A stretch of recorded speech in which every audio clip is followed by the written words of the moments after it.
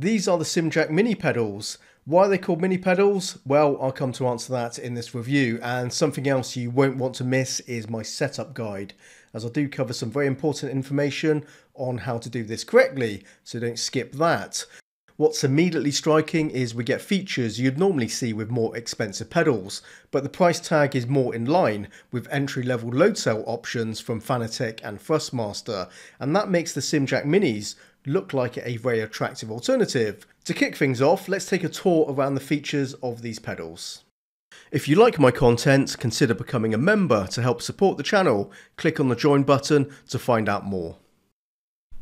The pedal parts are cut from 3mm thick sheet stainless steel, cut into shapes that slot together via tenon and mortise joints, and the structure is clamped together with threaded rods and bolts. Each of the pedals share the following adjustment points. Altering the height of this pivot point behind the pedal arm changes the leverage for increasing or decreasing the tension. The higher the position, the greater the tension. For a shorter throw pedal, loosen the pedal stop, push it closer to the back of the pedal and retighten.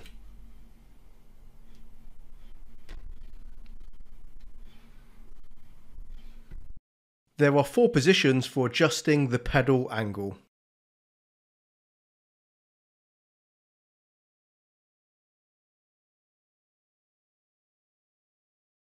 The flat pedal faces are not adjustable. That's unfortunate, as this would be rather useful. The pedals are only 18.5 centimeters tall.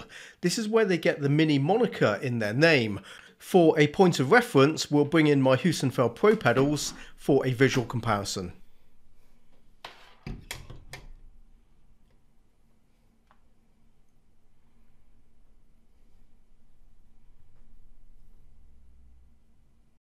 Here's a hack that raises the pedals by 2 centimeters. You take the rear angle props and swap them with the ones in front.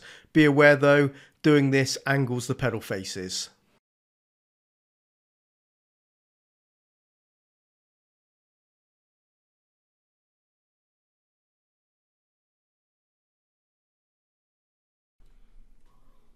The throttle pedal is supported by a strong spring, and yes, it is slightly tarnished with rust, so I need to sort that out with a dash of oil. This long bar is the load cell sensor. From this angle you can see the small spring compressing. This is what's pushing against the load cell and taking the input from the pedal.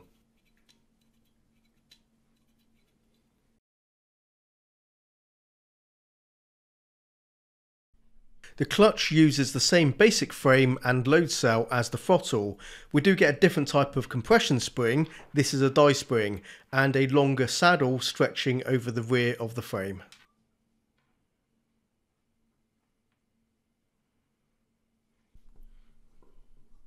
The brake is a different design to the other 2 pedals and houses a much sturdier 70 kg load cell.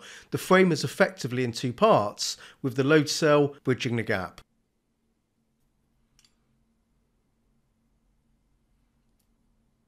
The brake pedal tension is a combination of a spring and a hard rubber cylinder.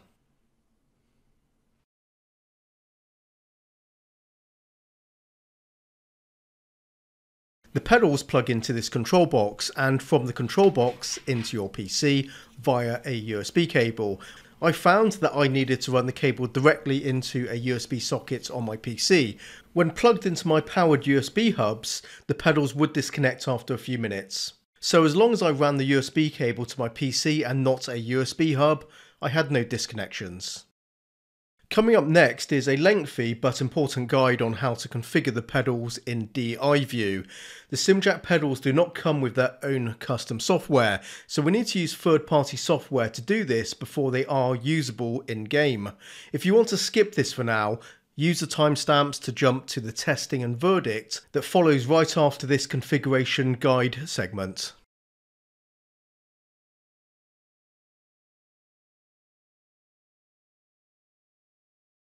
This is DIVIEW. Upon launch we get this busy screen of partitioned windows.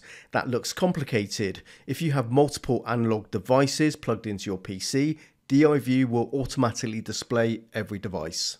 To remove the clutter, from the menu go to Edit and then Settings and untick all the devices except the SimJack pedals.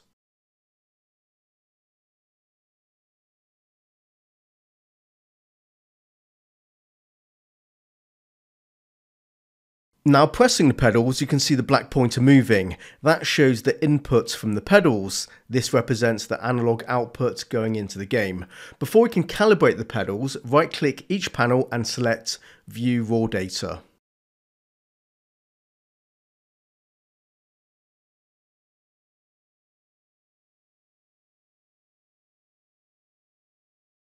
The red pointer represents the uncalibrated raw output. That never changes. The black pointer is currently moving in line with the red one as we haven't made any changes yet. And right now the pedals are completely useless until we calibrate them and set the minimum and maximum values. Now we're going to calibrate the gas pedal, and this is the same process for the clutch and the brake too.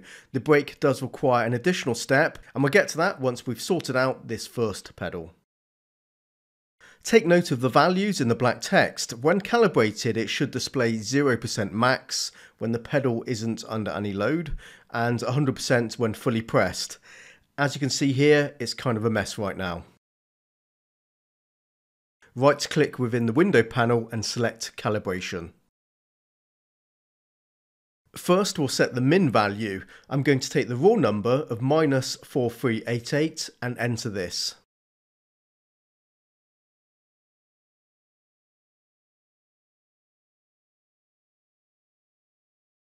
With that changed, you can clearly see the black marker movement is no longer locked to the red one, and when the pedal is not pressed, it's now showing 0% max.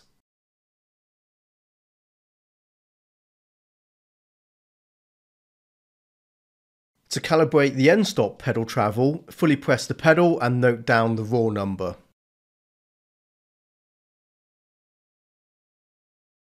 Return to the calibration window and enter the max value. It's sensible to adjust the number slightly to account for variance of the load cell input, so I'm entering a slightly lower number. The pedal input is now registering 0 through to 100% correctly, so we're almost done, but not quite. Just revisiting the min value to add a bit of dead zone and again account for variance of the load cell as I did with the max value. The final thing you need to do is calculate the center value, and that is simply the middle number between the min and max values. It's important you do this accurately, otherwise it will affect the linearity of the registered input.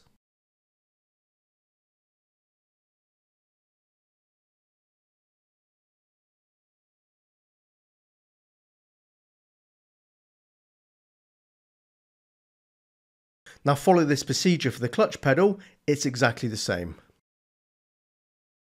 For the brake, work out and enter the min value as you did before, and again add a bit of dead zone into the equation. To set the max calibration number, push hard into the pedal, or as hard as you want the pedal to be, to register 100% braking input, then take the raw value and enter that as the max value into the calibration panel. This is something you may need to test on track and return here and adjust again to get it just right for you.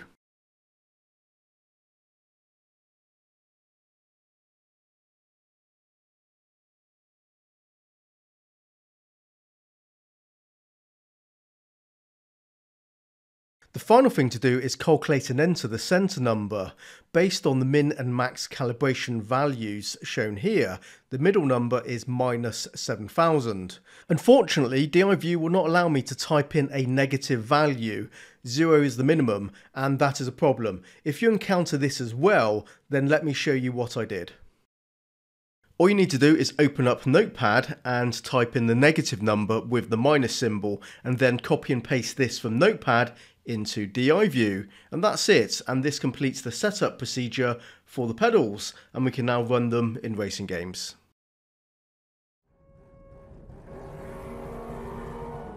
I picked up these pedals several months ago, but to be fair, I haven't used them that much until now for this thorough testing and this review.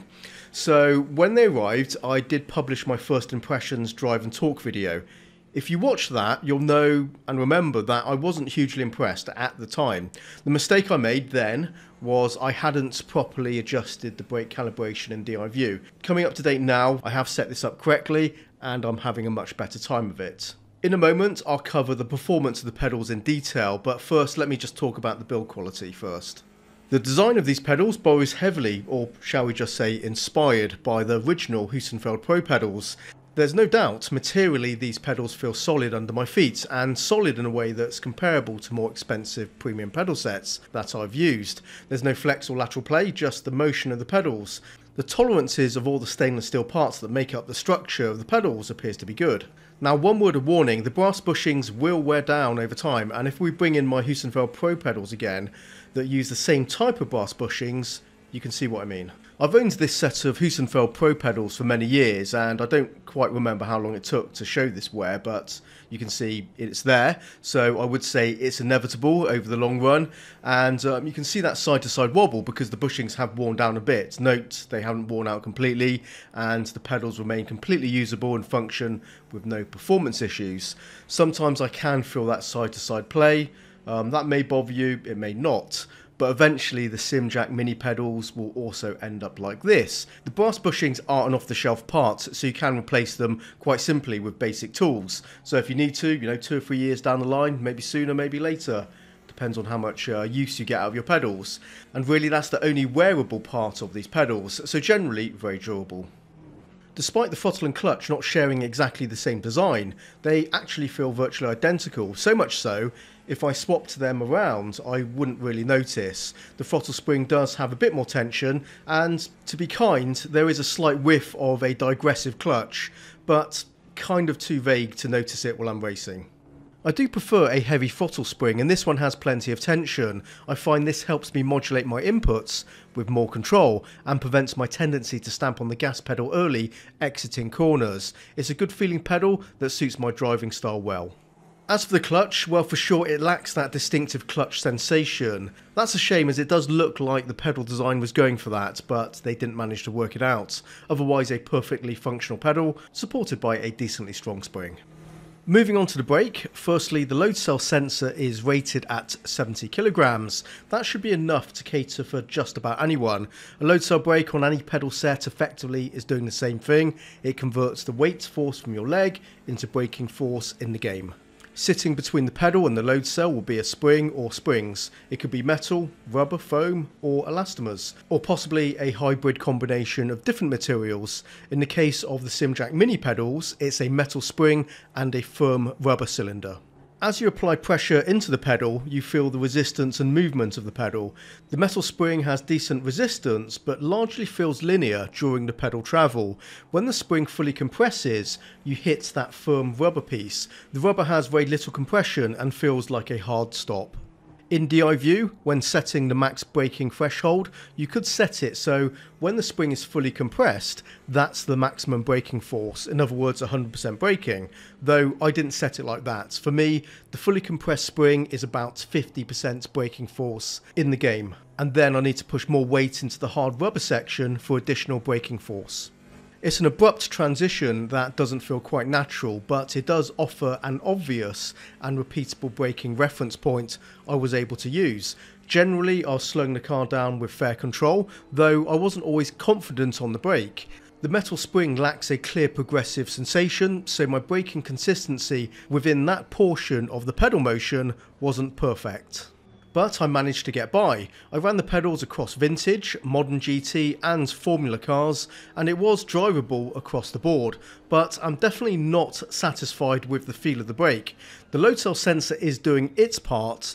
It's the spring and rubber that are not optimal here. I'm not getting a proper progressive brake sensation, so it's not ideal.